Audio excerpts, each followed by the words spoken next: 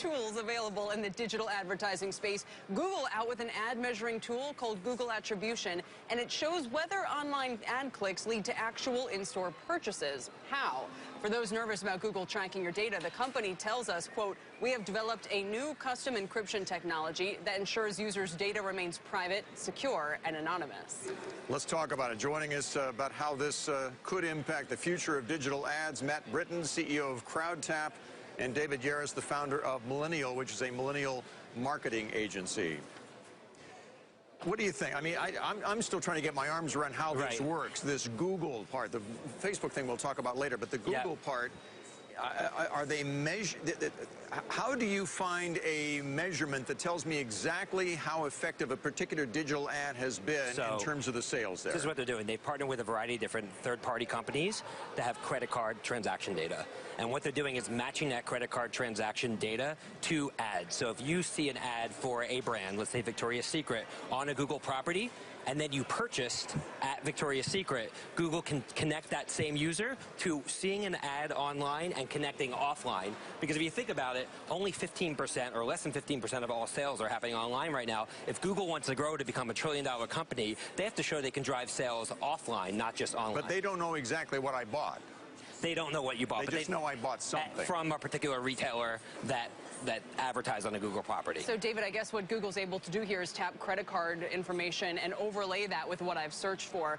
You guys aim at millennials in particular. Do you think that there's going to be any kind of pushback to this, or does this to you just represent the next phase of advertising? I think it's the evolution. I think millennials in general, at this point, we've accepted that you pretty much know everything about us, and in fact, you could have all of our data so long as you make the media in our lives value additive. So enhance my experience and you can know whatever you want to know about me. That's true. It's just I know everybody has all my information, and you know, as long as you don't charge me for it, you know, as long as I benefit somehow from it, it's fine.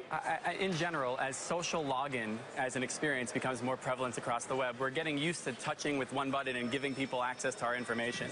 So is there sensitivity? Sure. Is it still an important issue? Privacy? No question.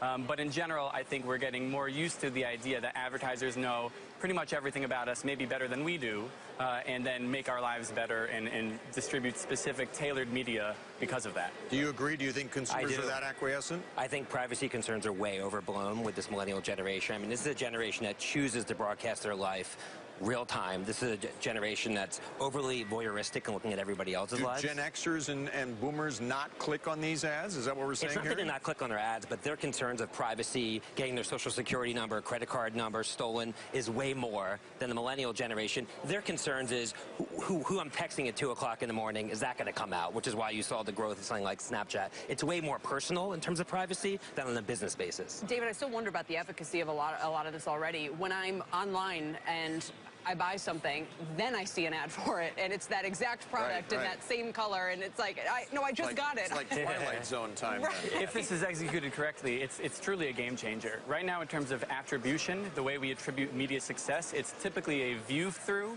so I've seen an ad and then I bought something, or a click-through, so I've clicked on an ad and then I've bought something.